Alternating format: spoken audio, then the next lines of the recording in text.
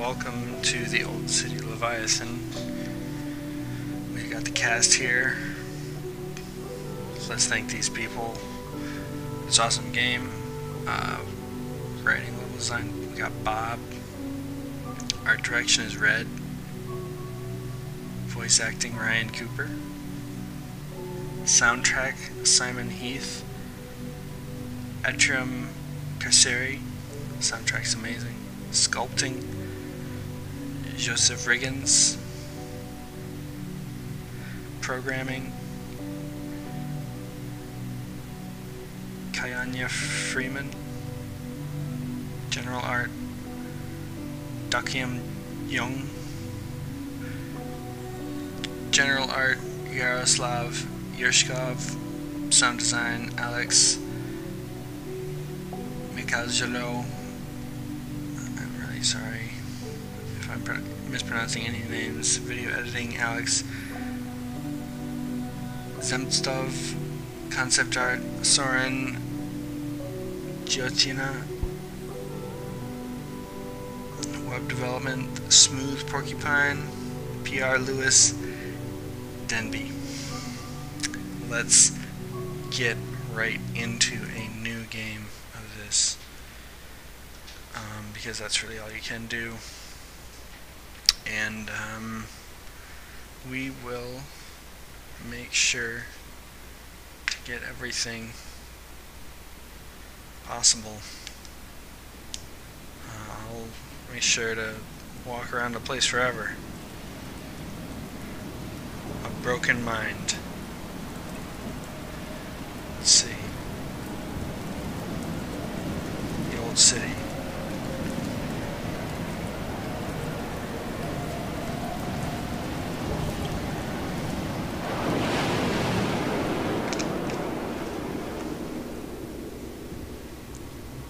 Storm. Me. Chapter 1.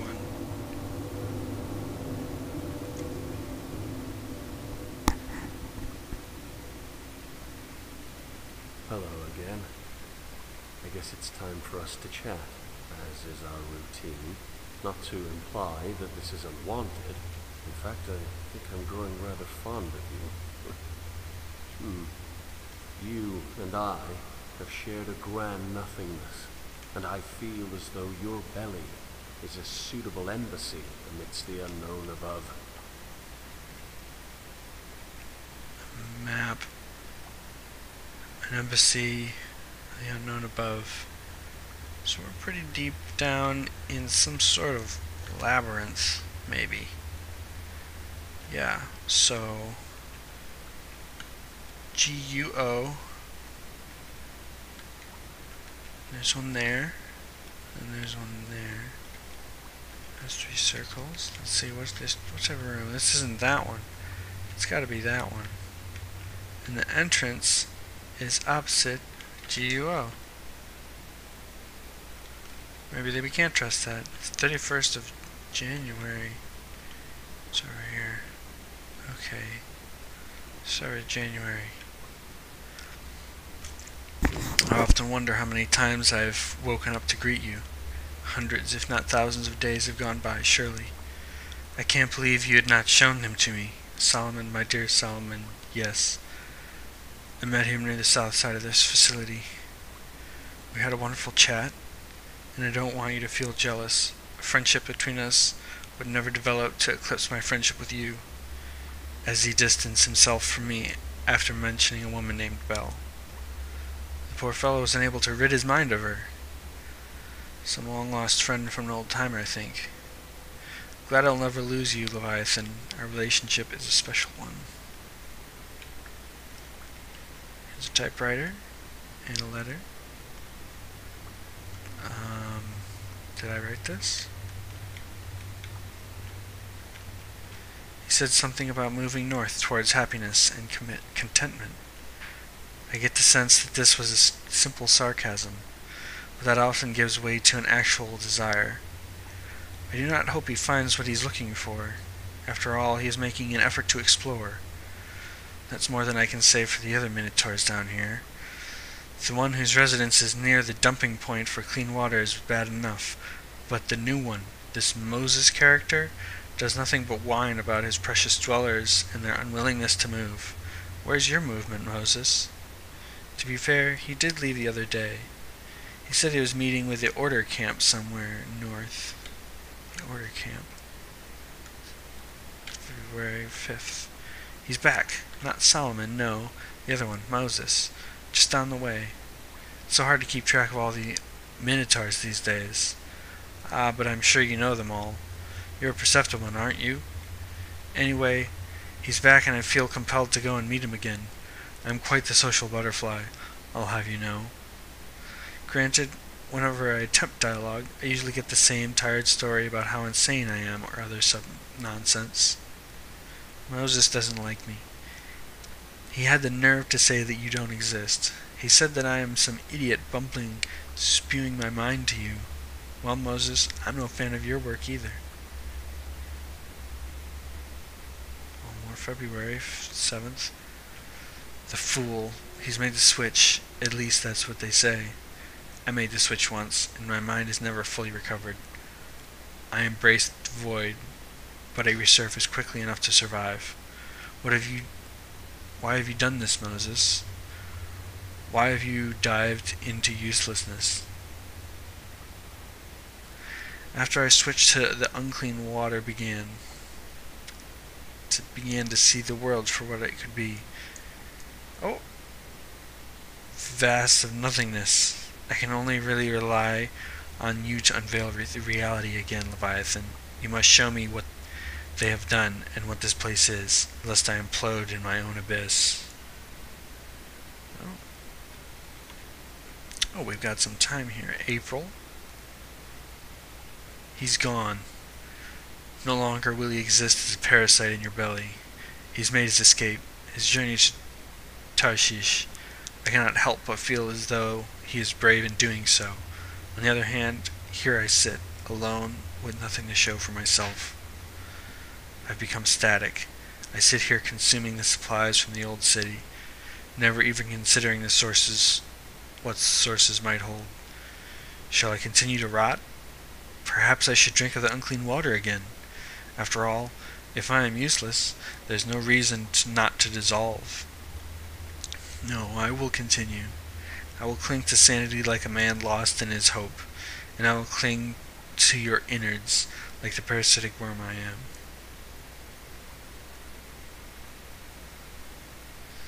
30th of November.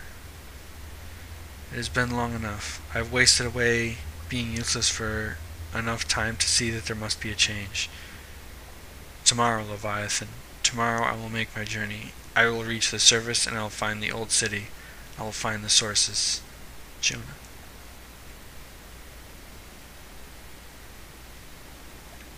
Alright. Well, there's nothing else to do here. Empty box.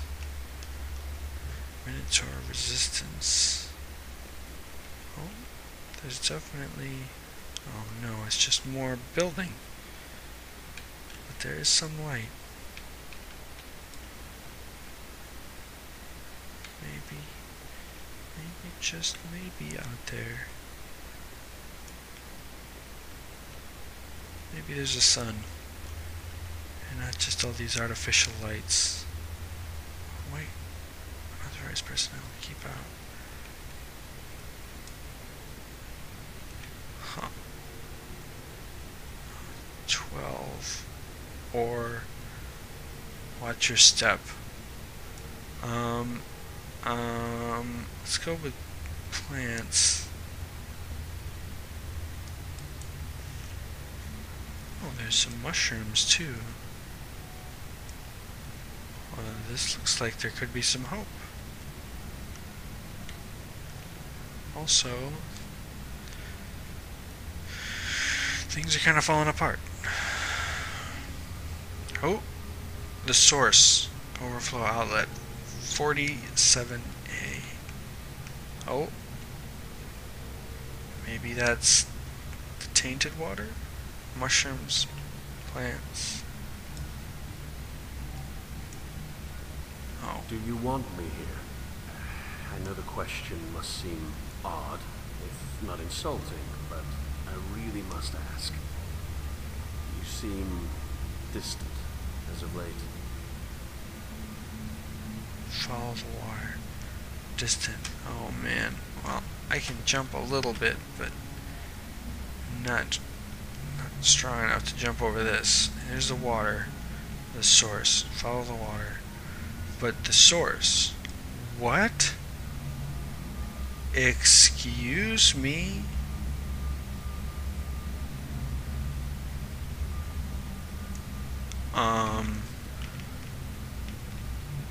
Let's go find ourselves a giant beetle. Please and thank you.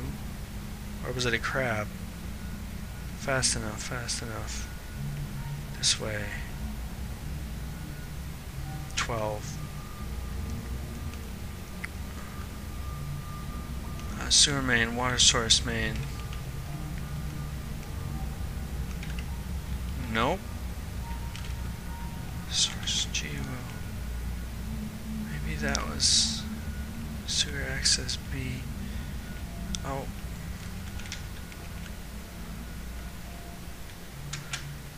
Oh, ladders. Got caught.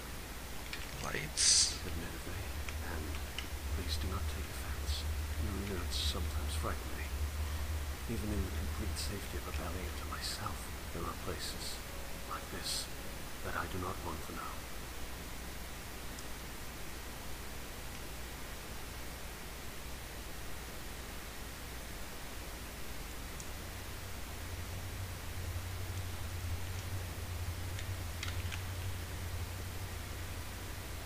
We gotta get to that crab. Alright, these lights leading us up there. What about what's down there? We don't go. We need to go up, right? But what's down here?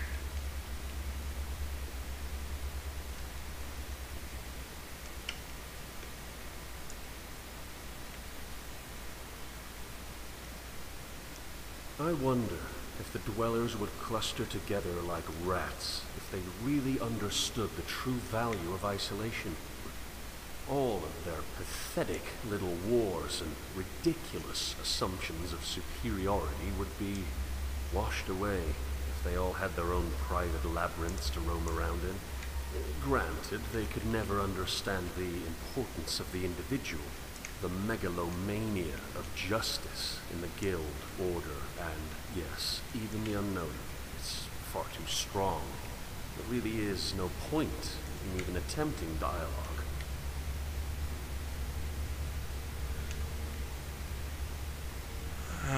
I mean, he said it best himself. We can't get through here. To the sources. That is a dead rat. And a can of Viva. To the sources. Alright. Wait. Is this what we want to do? This is where that giant crab was.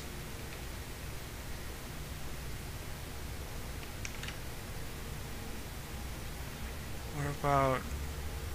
I mean, we can go... There's another path we can go forward, but what's down here? Hold on. Maybe there's something down here. Pig's waste, what is not swill?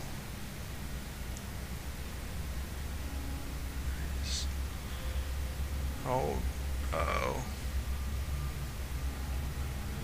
It looks like, is this some of the bad water? Did it get spilled?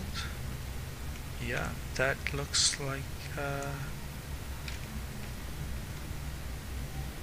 maybe some people drinking... Did I drink the water?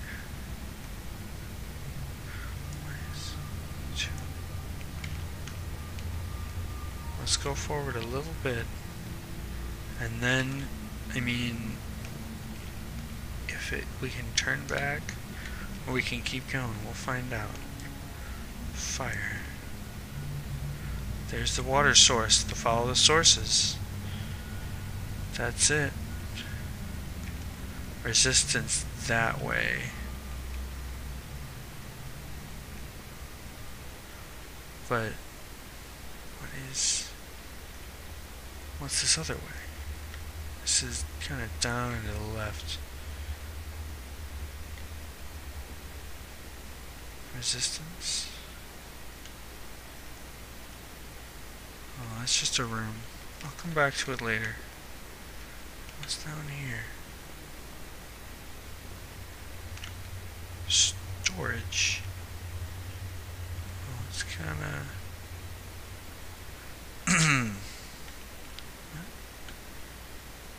It's just a door. Epsilon?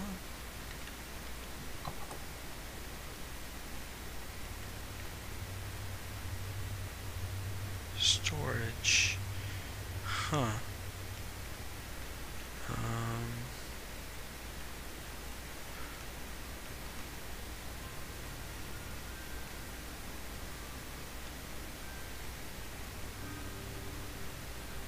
What? Where is this room?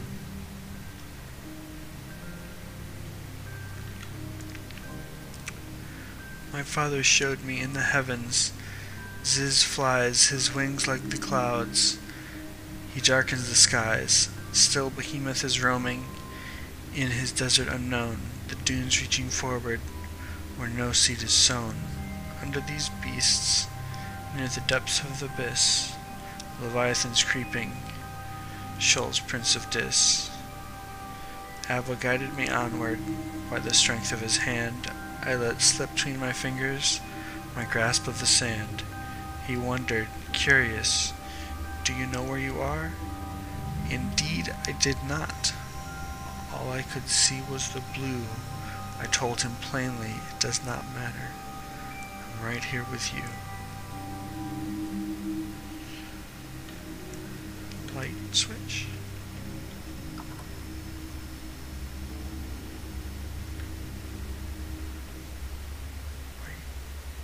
Wait, where's this?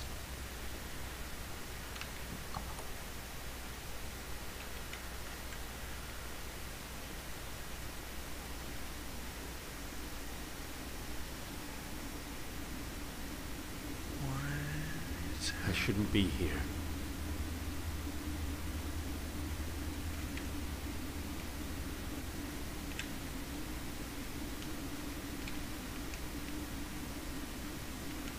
Go towards the light.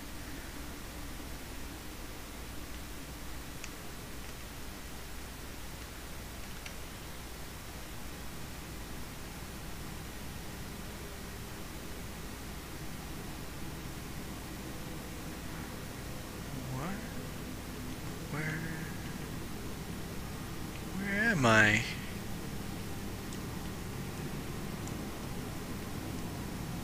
Sounds like there's electricity everywhere. Is that someone?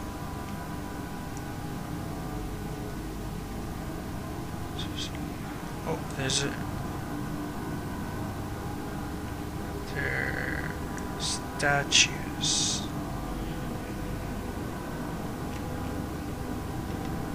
Huh.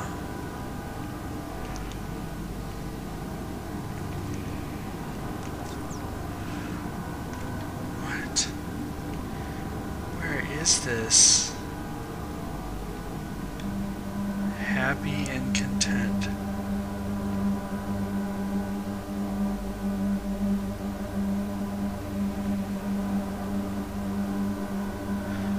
Fire behind bars.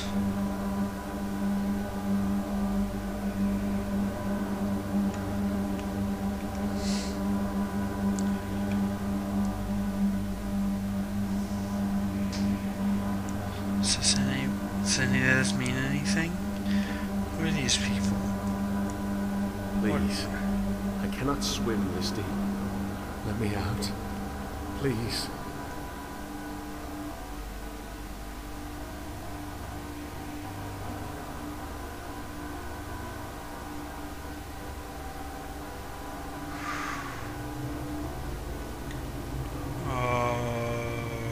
Okay.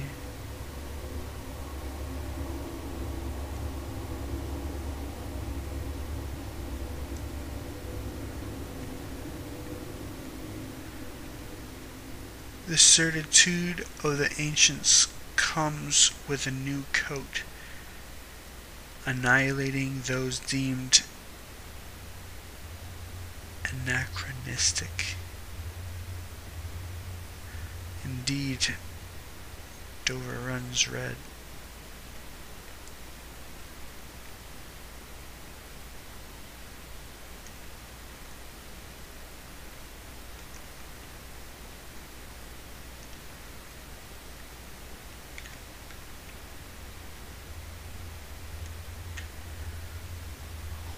Alright.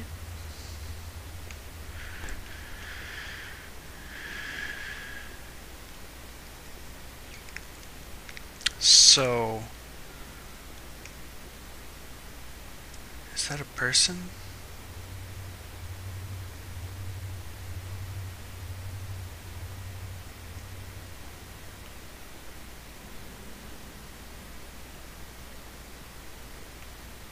As a child, before the lots were cast, my parents moved around a great deal. State of motion was not constant, of course, but it was frequent. Honestly, I loved the newness of it. I loved feeling like a sculpture, clay added over and over, but with an artist always ready to carve from my form that which I did not require, continually reshaping my psychology. Bags in front of me during the unfortunately early hours before departure. They seemed to decrease in number with each successive voyage. Decrease in number with each successive voyage.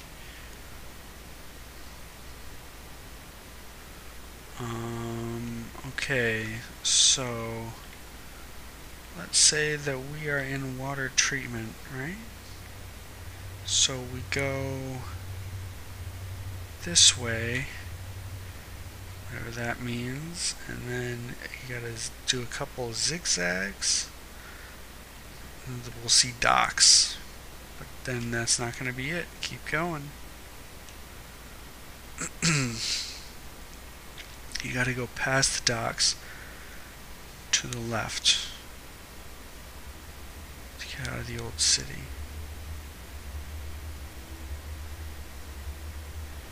Wait, are we in the old city? Are we getting into the old city or out of the old city? Where are we? What did these say? Notes 784. It's funny, isn't it? Months into travel, and at the end of it, I'm left with absolutely nothing. They told me that I should seek out the water treatment facility on this northwest portion of the island. They told me that if I found it, I would be met with a conglomerate endeavor to reach the inland. I was told that the Order and the other enemies of the guild would not interfere with our attempts at progress. No one ever told me that the conglomerate endeavor in question was simply the continuation of the same pointless struggle against nothingness.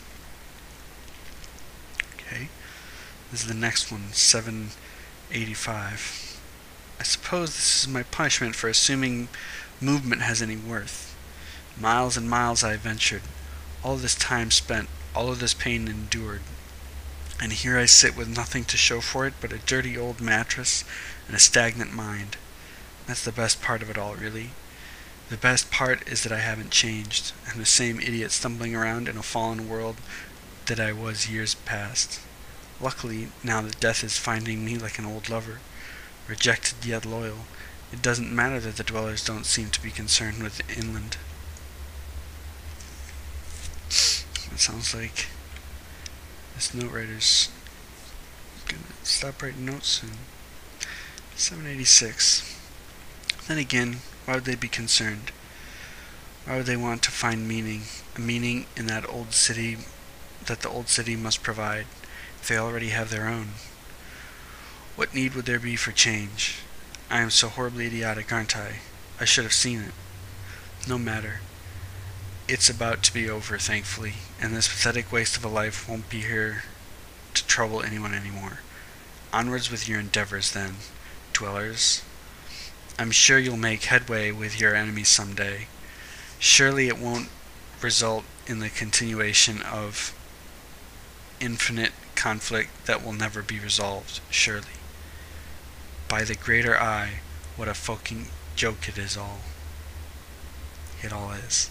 I said that wrong. 787.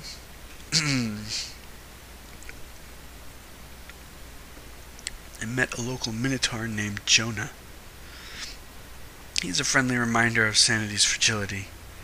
Drank from the unclean water, no doubt. In speech he seems normal until a point, and that point is his dive into the bizarre. I would call it pretentious if it wasn't so obviously born of pure insanity. I guess I can't complain, as it's far better than the nonsense I hear from the guild. At least Jonah doesn't make wakeful promises of inland ventures. No, he's firmly planted in this place. As if stuck in a loop, he keeps returning to vague memories of his childhood, as if they can protect him. In the middle of a thought, he'll just bring it back from the void, just to make everything seem safe. Oh, Jonah. Minotaur, that's us. We're Jonah. We're Jonah. We're Jonah. This kid, that can't be Jonah. That can't be Jonah, no. G-U-O.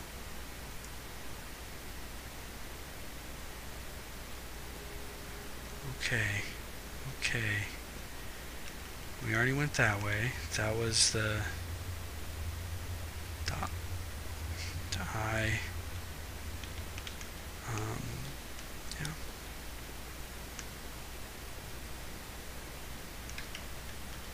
Ooh. Down there is the unclean water, which we may or may not have been drinking. I don't know. Maybe we haven't been drinking it. Oh. To the source. Been there.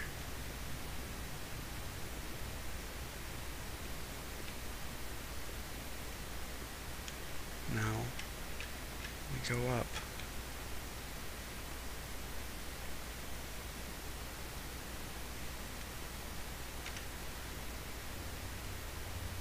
Make the leap. What is this? Maintenance, residence 13, water source. Ooh. Water source or residence.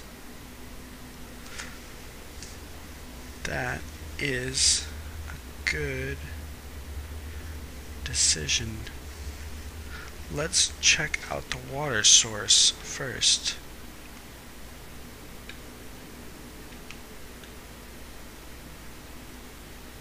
What's down here? Oh, 21. There's a lot of it. Here's the source of the water. Is this how you get the water? Yes. O21.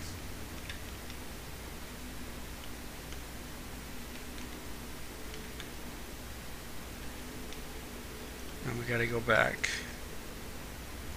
Yeah, we did the loop. We did the loop left. And to get the water. Now we come down to the residence.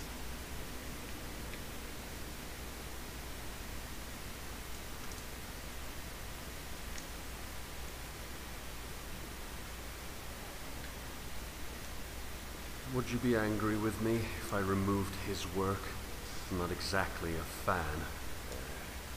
Before I assumed this portion of your stomach, he existed as a parasite, eating away at your flesh before making his escape.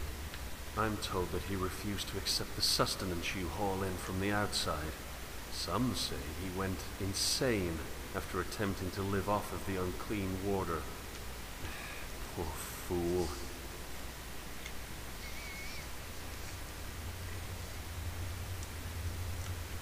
Water treatment, subway access. So subway. What did these say? Entry 1, entry 2. Alright, they're good. They're numbered. January 24th. Oh, that's okay. This endeavor is new to me, but I suppose no other of my kind has written a journal of their discoveries. At least, none that I have read. Why is that, I wonder? Why do the others, though spread thin in this hellhole, prefer talking to themselves aimlessly and without end? They wander in the dark, spewing their minds as if the walls themselves were engaging them. No matter. The walls will not hear my thoughts. No, my thoughts are for you, reader, whoever you are. January 25th, the next day. I met with the order camp near the downed subway car today. It's always interesting how they, and the others down there, have taken into living in our collective filth. Though, I suppose the grass is always greener, only when you can see the other side. If I can plan some sort of coordinated effort to get to the surface, I think we can travel much faster. What we need is a rigid system and cooperation. Let's see where this is going. 26th, the next day. Back when I was dubbed Minotaur by the Council of Modernity, I assumed the title granted me at least a modicum of authority over the logistical affairs. This doesn't appear to be the case with the Order Camp, however, as they've rejected me outright. The title seems to distance me from them. Sometimes I feel as though the Council is no better than the rabble of pre-mods that they combated. The pre-mods themselves are almost entirely eliminated, but our current populace is just as stubborn and unwilling to change their current status. Today I decided to use a different tactic than I had used before. Instead of pulling rank, I opted to use reason. As common dwellers, we are all aware that our supply of water and food is largely provided by the old city. It is clear that this entire supply is simply the leftovers of a much larger meal, a hand-me-down from some other entity in a much better financial situation.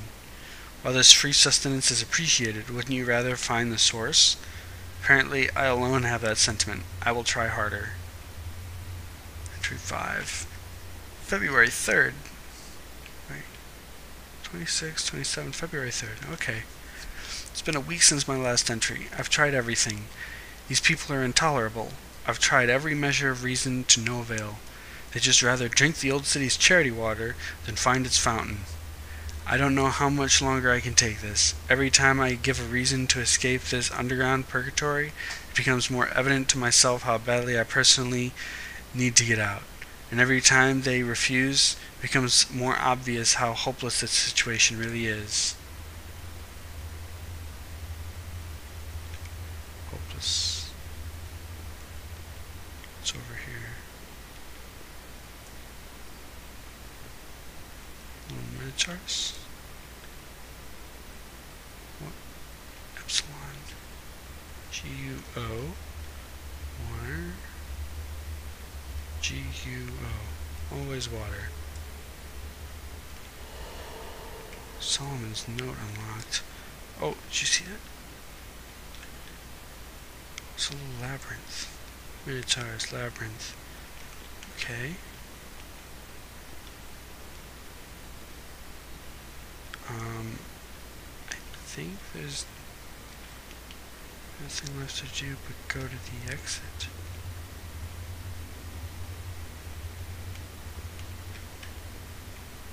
Right? Down it. No smoking. Make the leap.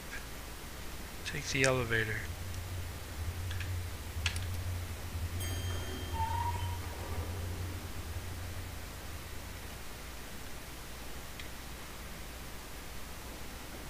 on one.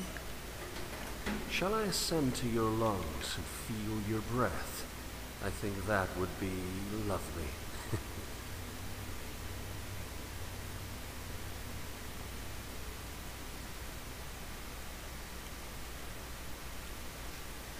I think that's it.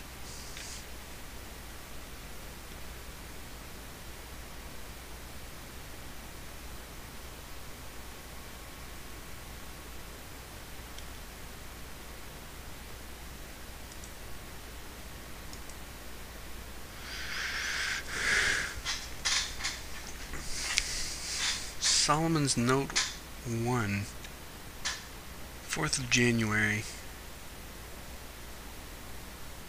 My name is irrelevant. My name is Solomon. This is Solomon's Notes, apparently. My name is irrelevant, and I am alone. Since the fall, everything has become irrelevant. I often wonder if this opinion is a realization brought about by the fall, making it true even before, or perhaps their irrelevance is the result of the fall. But the matter itself is as irrelevant as my name. Another more relevant matter is that of the cause of the fall. Unfortunately, I cannot help you there. All that I know is that it was not sudden.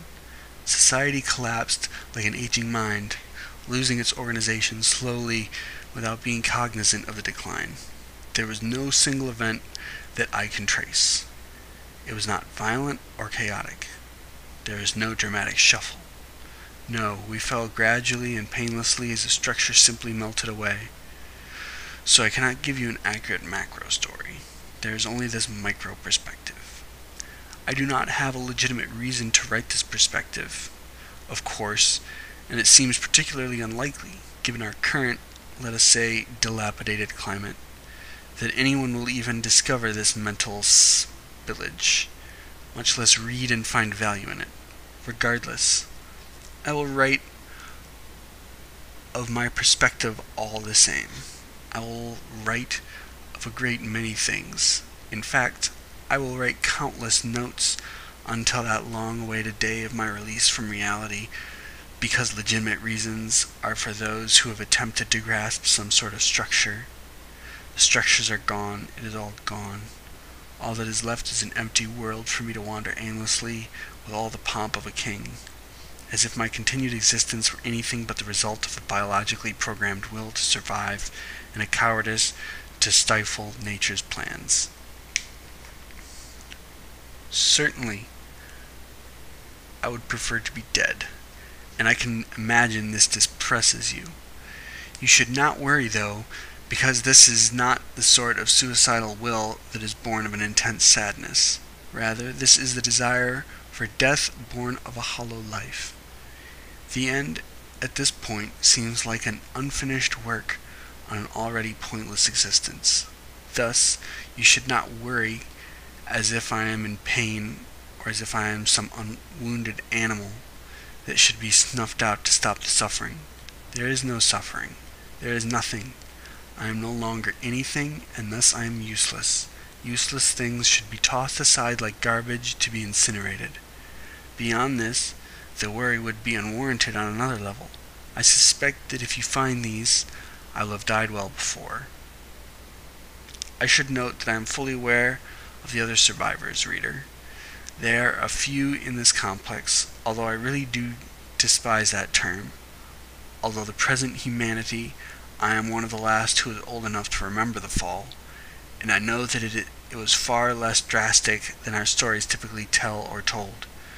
To call us survivors is to imply that the fall was something difficult to survive. There are not nearly as many of us around, certainly, but that's because we stopped breeding and spreading out, not because we died. The fall brought about stagnation more than death, and stagnation brings a different kind of decay. It brings a slow decay. Like me, our world became useless, and the natural process of crumbling took over. So at last a single question remains. That is, should you read this at all? At this point, it should be obvious that I cannot give you any reason to do so.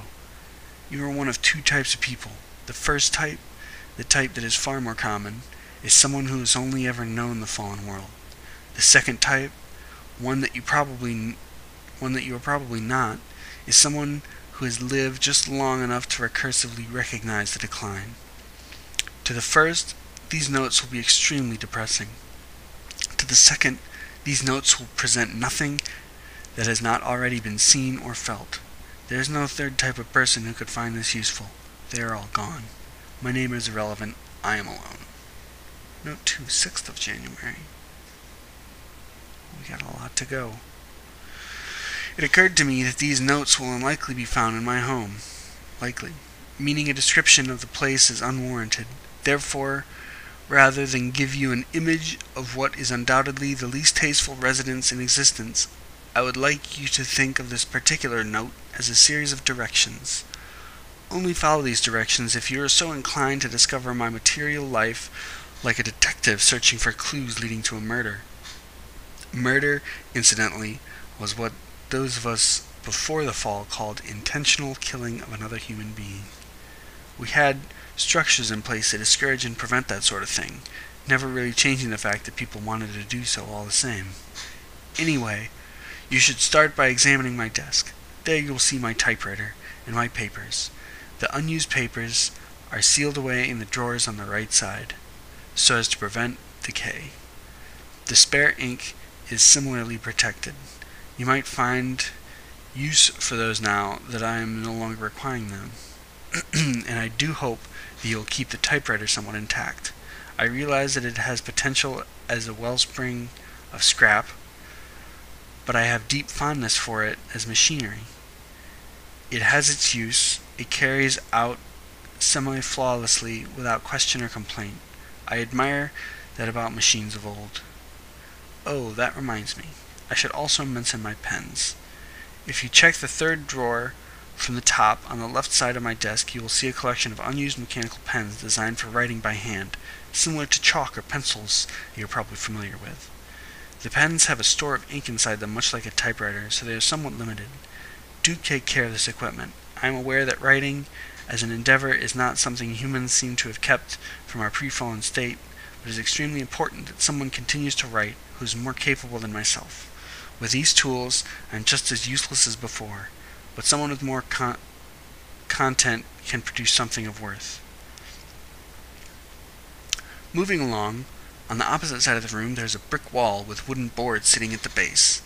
If you would like to use this room as a residence, I am now obviously not in a position to decline. Not that I would have had I still been alive. Indeed, if you do take this room, the brick wall you see there will become extremely important to you. If you examine it closely, you will see that some of the bricks, the ones at eye level, are loose. The windows are closely boarded for obvious reason. But these loose bricks provide a quick way to observe the exterior world. Avoiding surprises is always a useful way to avoid release from existence. It's best to keep watch of your own prison, I find. Of course, if you're caught by surprise, there are various clubs and spears under the mattress near the kerosene lamp. Oh, but who am I fooling? I'm sure you have a better collection of weaponry. Finally, you should be aware of my storeroom. There is a floor panel in the middle of this upper room that acts as a door to a basement. There you will find a great wealth of canned food. Most of it may have spoiled by now, but some of the simpler materials should be edible, or at least marketable. Along with the cans are several can openers hanging on the wall beneath the stair. This irreplaceable and curiously simple tools seem to be the most valuable asset in our world. Also, and this final instruction is incredibly important, do not introduce heat into this basement. It has considerable airflow from the outside world because of its barred but open windows on two orthogonal walls. So it's always quite cold. Food does not spoil if it is refrigerated, which is an old way of saying chilled. We had large machines that did this for us, some of which you may have seen littering the old residence areas, but we have to resort to other means of achieving this effect now. Once the seasons turn and summer approaches, you'll need to scavenge for more canned resources. This is the most dangerous time of the year.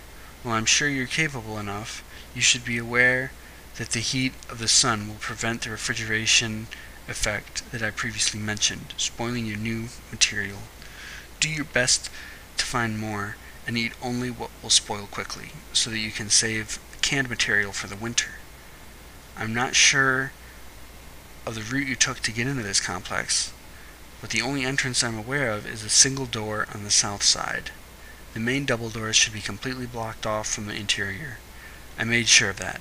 The single door is easily accessible, but it's also easy to defend. I recommend some sort of blocking system that you can move to and from the door on the inside, though traps may be more suitable for you. Personally, I could never stomach that thought. It was though traps may be more, not due to a sensory or even emotional inability, mind you, as I have seen enough to be fairly immune to the disgusting nature of the death process. Rather, I could never justify taking a life, or even maiming one, to protect one that is undeemably lesser.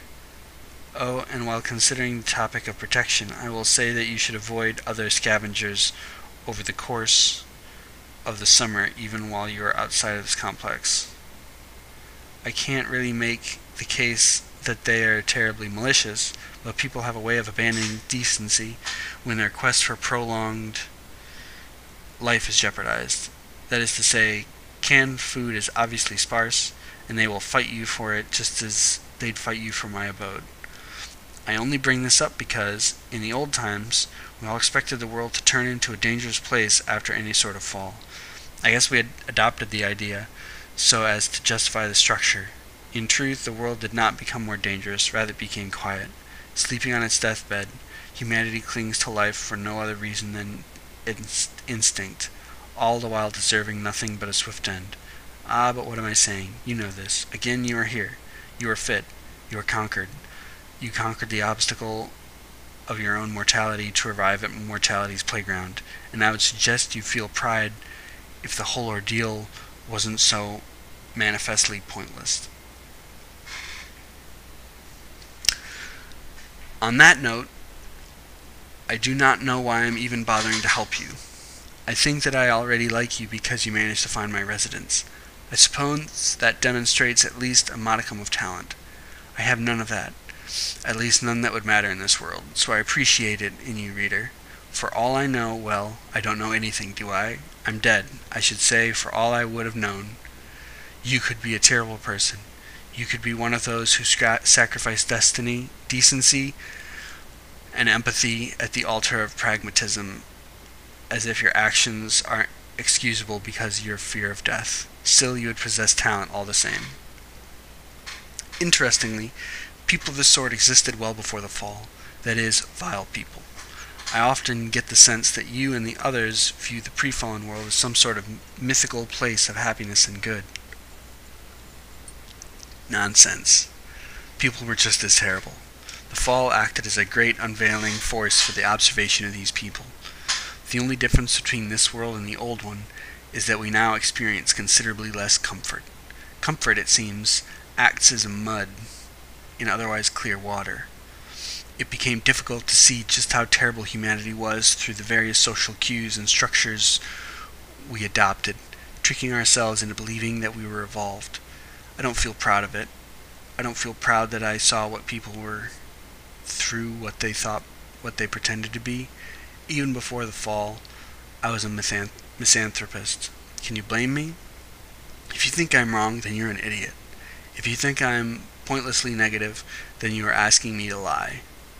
Dishonesty is by far the most offensive crime, and to lie to myself is worse than to lie to anyone else because I spend more time with myself than others, making the prospect even more dangerous. If I were to lie about what people are in order to make myself happy, all I would accomplish would be making myself one of them. I would make myself a rat by ignoring the pack. To be fair, it could be simply social idiocy. The idea has been presented to me by essentially everyone I've ever known. Through the number of said individuals is frightfully or perhaps luckily minuscule, the phrase sad freak has been uttered several times. However, outside perspectives tend to be the most accurate by nature of being inherently macro. I would love to believe that there's some missing piece within the complex of social life effectively justifying behavior that would otherwise be obviously abhorrent, but there is not, it seems. People are more than apparently terrible. They manage to ignore that through social fluff because they are selfish. I am selfish. I am incredibly selfish. My selfish nature is manifested in that I hide away from normal people out of my disgust for them. Honesty has this effect. The others have a selfish nature that is exhibited by their continued and pointless attempts to manipulate one another for some fleeting gain. You, for instance, are probably one of the worst, just by nature of being here now. What debauchery do you enjoy, I wonder? How often do you manage to convince yourself that trying to maintain the good is not realistic? Ask yourself if you refuse to commit to mortality or anything, for that matter, because you are afraid. Are you afraid to risk your happiness? A pathetic concept indeed. At the hands of good? Yes, you are afraid. I know you are because you are here in my room. Perhaps you are afraid to the point of having convinced yourself that there's no morality. There's just you. Selfish people are only self-absorbed because they're afraid, and selfish people are not good people. So please, do call me a freak. Curse my name under your breath as you would read my words. Say it. Curse you, irrelevant. I cannot stop you, and why would I? The only difference between you and I is that I am honest, and honestly, we are all cowards. Of course, it is here that I should apologize, though I do not fully understand why. It is obvious that I am a negative soul, and it is obvious that most people are blissfully stupid to the point of being what I venomously describe as optimistic. So I imagine my barrage of weaponized reality is devastating. No, not devastating. Pity. That's what you feel, isn't it? Ha! You absolute dullard. I take back my apology. Of course, that's what you feel because you only ever feel, like the rest of the poor buffoons who feel before they think. Thus you make your thoughts irrelevant like me. You're not even internalizing the actual implications of my negativity, are you? With each passing remark of the absolute ridiculousness of reality, you wonder what wound I hold that makes me twisted. With each jab at your preposterous notions of self-worth, you imagine me experiencing some trauma that ruined my psyche forever. Be it the death of a loved one, molestation, torture, abuse, or perhaps the fall itself. You wonder what happened to me. Well, let us remove the fog. The reason I am negative is because I am not totally moronic. Yes, that is all. I am just barely intelligent to see the vanity of every last piece of this universe. Are you now shifting your thoughts? Are you now supposing that I am simply insane, thus moving from pity to disgust? I have heard the ceaseless echoes of your popular psychology, reader, and they do not move me. Your repeated assertions of a broken mind that you claim are born of your own intuitions are wholly weightless, and your ironically patronizing desire to comfort me in this realization simply shows your complete neglect for critical thought. You feel what you want to feel, and think as a result. Idiocy. For as long as I am alive, I will think before I feel. My thoughts lead me to the conclusion that there is nothing but void, and I will feel accordingly. The final assumption of my character is on the horizon. Soon, you will imagine me to be enjoying my negativity, from pity to disgust to hatred. You'll arrive at a place where I am like the others who wallow in their own pathetic nature, as if perceived sadness is a style of clothing that I can don to foster some notion of uniqueness. If I were like them, I would value myself as an individual. To do so would be to ignore sense. You are wrong. But you are wrong for a different reason than you might suspect. It is not that the inverse of your assumption is true. That is to say, I am not deeply depressed or saddened by the vanity of everything. Consider what I told you before. This is not the sort of morbid sense that is born of sadness. No, I am morbid because I recognize the hollow nature of life. You cannot escape the fact that I am not a wounded animal to be pitied. I am not so insane as to be wrong, and I am certainly not masturbatory in my recognition of pointlessness. These buffers of assumption you place between your world and mine are as pathetic as your pursuit of happiness. So, please spare me your bloated assumptions of emotional damage and engage my assertions with some semblance of reason. At least make the attempt to discuss with me on my own terms, that is, intelligent terms.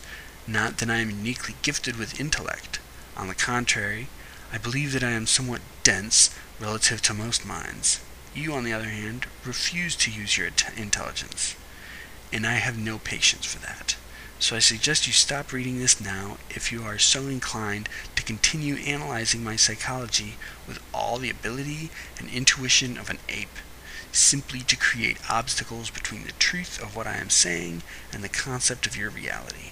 I am not unique, I am not especially intelligent, and by no means am I attractive. I am certainly not interesting. However, I am right. Therefore, the better methodology is that of conflict. Rather than enduring your condescending attempts at psychoanalysis, I invite you to converse with me, engage in argumentation as if we were playing chess. Sit down where I sat before at this desk and do battle with my ideas. Put aside your archetypal pondering for just long enough to see my pieces on the board and react to them using the rules of the game. After all, such an engagement is a statement of respect. I've shown my respect for you, reader. I want to argue with you, and I would not if I did not believe that you were capable of reciprocating. And add meaning to this drivel by understanding it. Admittedly, I do not presume to be right, meaning I assume that you are wrong, as I know you disagree with me. I know you have a far less negative view of the world, but I respect your intelligence all the same, even if the smartest minds can hold the stupidest ideas simply because they refuse to try.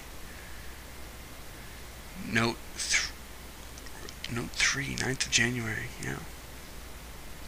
I forgot to mention something in my last note. I forgot to tell you about my most prized possession. Indeed, this single object is more important than the whole of my life. It is essentially sacred. Although it is not religious or even spiritually oriented, this book, this tome, if you will, is your key to the vasts of humanity. Above my desk, just below the wooden trim that remains on the ceiling, you will see a hole covered by some stretched leather from an old glove. If you remove this covering, you will see a small hollow. In this hollow is the greatest treasure you will find in all your scavenging. Bound in cloth and elastic string for your preservation, my dictionary with an attached cyclopedia sits in the dark, waiting for you to discover it. This single book allows you to understand my rambling. More importantly, it is a window into the old world. By nature of not knowing the old world, you are relatively ignorant. You should not worry, and I should hope that you are not so easily offended, as ignorance is not something that anyone can truly fault, at least not legitimately. To some extent, you cannot legitimately fault anyone for stupidity either. Intelligence can certainly be trained, so there is at least marginal room for fault. But the true culprit of our intellectual downfall is a lack of creativity. In my experience, creativity is nothing but a willingness to use one's intelligence to understand the connected nature of data. Understanding itself is a creation, and this dictionary provides you with a wellspring of data. You actually have a psychological advantage over the people of old because data is sparser than it was before.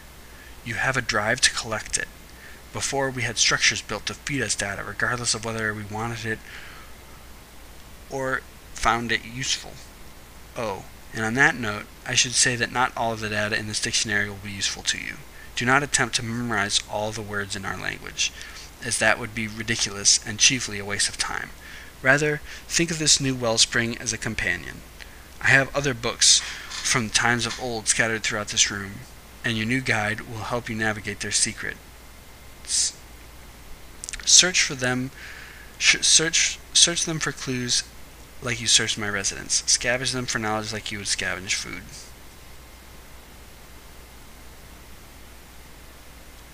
If you do not trust their worth, allow me to use my life as an example. Factual data, especially if anecdotal, has a way of leading people to truth without taking them through the muddy waters of personal bias and comfort. Yes, it somehow remains authentic by nature of it being personal all the same.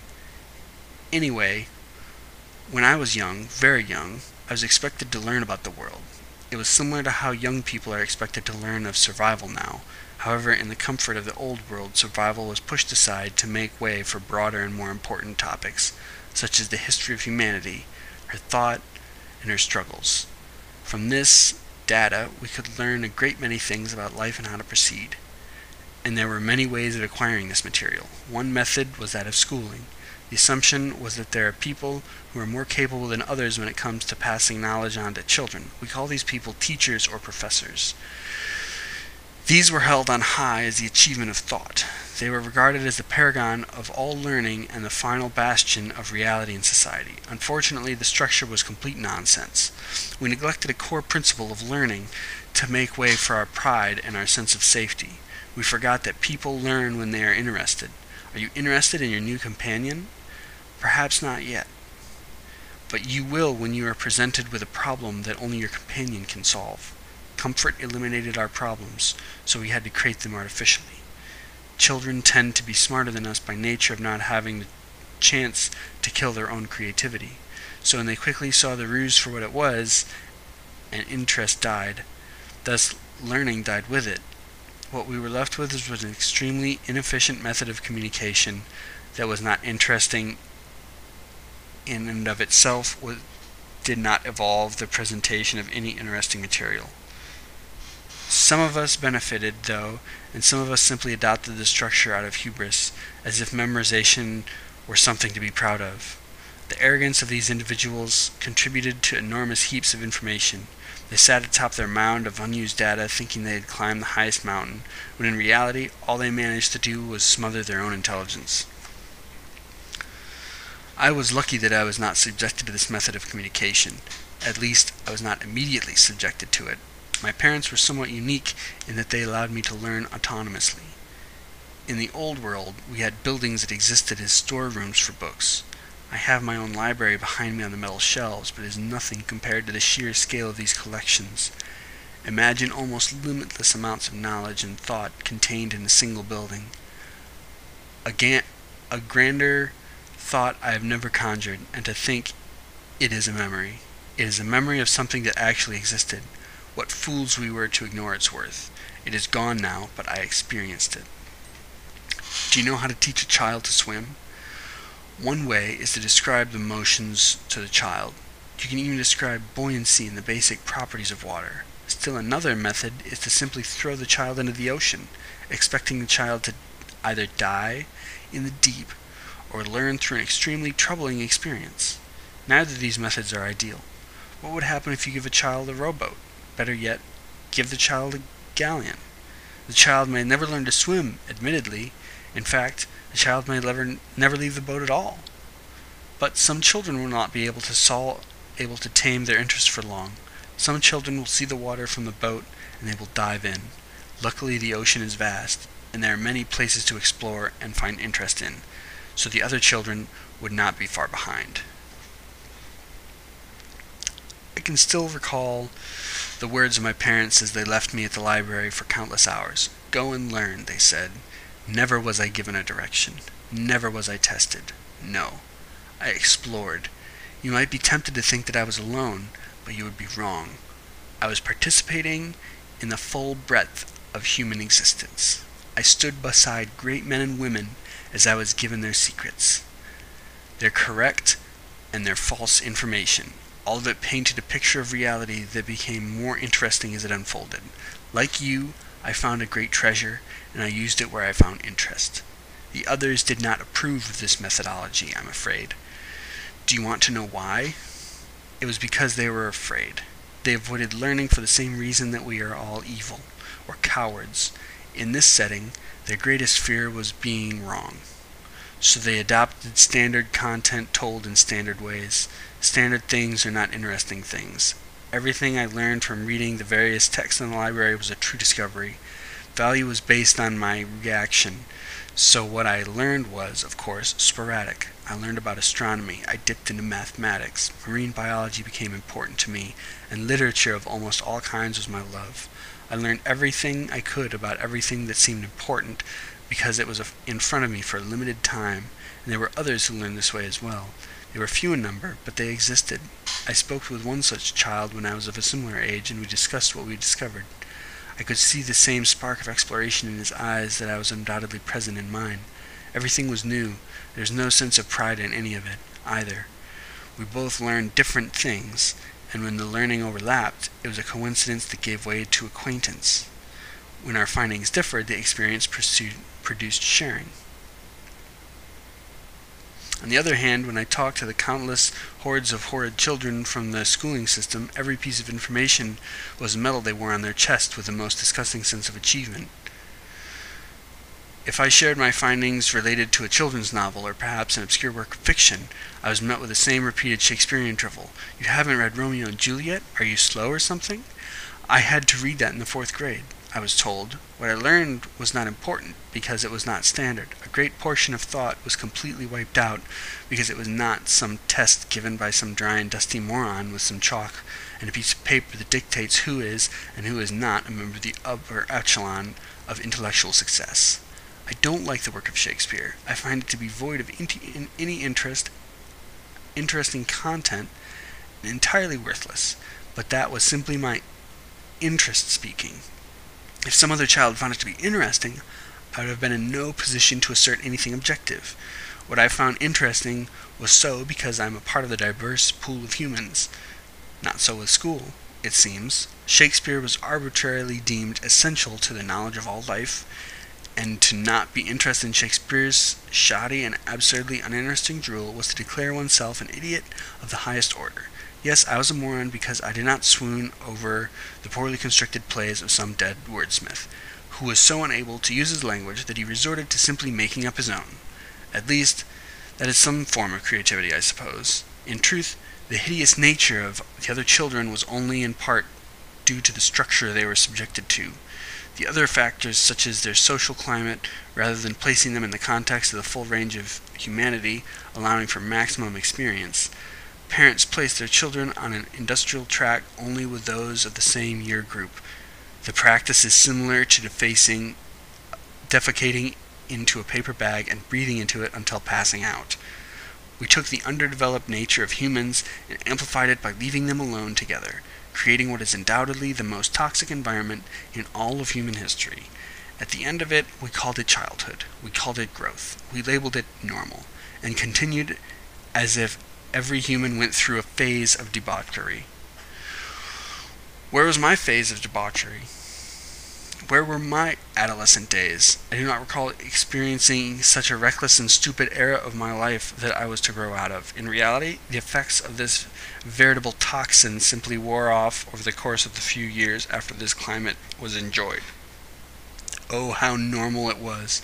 Yes, the drunkenness, the pure and self-induced idiocy, the sexual behavior that only accomplished an emotional destruction in later years, and the absolutely foul smugness of each and every stupid boy and girl that was manufactured into the same moronic scum over and over. Yes, a phase. Yes, normal.